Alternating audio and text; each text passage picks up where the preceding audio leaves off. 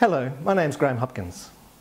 I'm presently releasing a series of videos on how your intuitive mind impacts your everyday life and how you can change in order to fulfill your desires and feel good about yourself. One of the most common questions people ask is, will those closest to me, my husband, wife, children or partner, accept me if I change? This is actually one of the key questions because it involves peer pressure and our need to feel unconditionally loved, connected and accepted. All issues relating to a lack of acceptance are rooted in an inability to accept ourselves for who we really are. It's really that simple. The truth is, most don't even know that a real me actually exists. We don't accept ourselves fully because our internal map of reality doesn't allow us to embrace our worthiness. Why? Because our ego makes us feel safe, even whilst wallowing around in our own SH1T. The internal map of reality is often largely spiritually unconscious and runs automatically underneath the radar of our subconscious mind without us even being aware of what energy is driving us. There are 4 things that you create in your internal map of reality. 1 is how you feel. 2, how you behave. 3, which people or situations you attract and are attracted to. And 4, what meanings you attach to circumstances and things. Notice that this list is predominantly about you. The only thing that you have control over in order to change is yourself. That's it.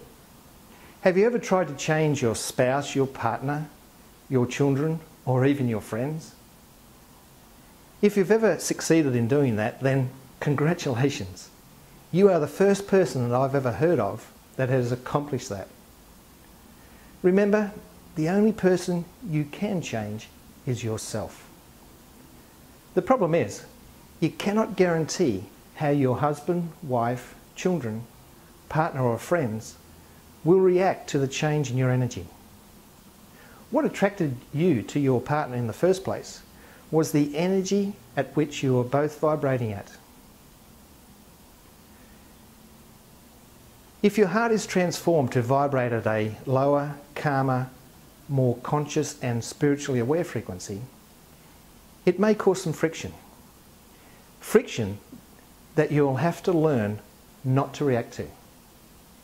The application of unconditional love and divine grace is the only thing that will melt a hardened heart. However, on the other hand, if physical or emotional abuse, note, emotional abuse is often more difficult to become aware of and deal with than straight out physical abuse. But if either is an issue, then greater awareness gives you greater choice.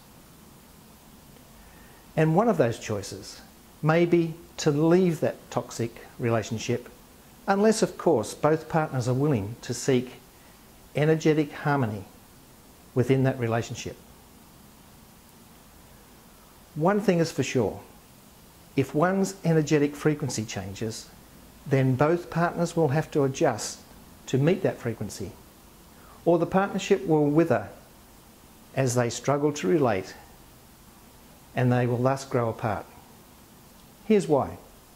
When you become more spiritually aware of the internal representations that are driving you, you have more choice. In fact, your choices become limitless. Now here's the bottom line. When awareness and choice hold sway in your internal map of reality, you cannot, it is impossible, to believe something about yourself unless it serves you and brings inspiration to your being. The question is, Do you desire to live a life of purpose, knowing who you really are, and therefore fulfill your potential? Or do you want to be stuck in relationships that do not serve you and are ultimately bringing death to the cells of your body? Only you can answer that.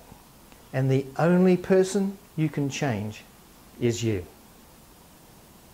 If those around you change to match your level of frequency, then you can be assured of wonderful relationships. If not, then so be it. This is Graeme Hopkins. If this video struck a chord in your heart and you would like to receive 21 free videos of the top questions people ask about how they can feel fulfilled, live their own truth, and confidently fulfill their desires, then visit www.mindmanifesto.com. Thank you so much for your time.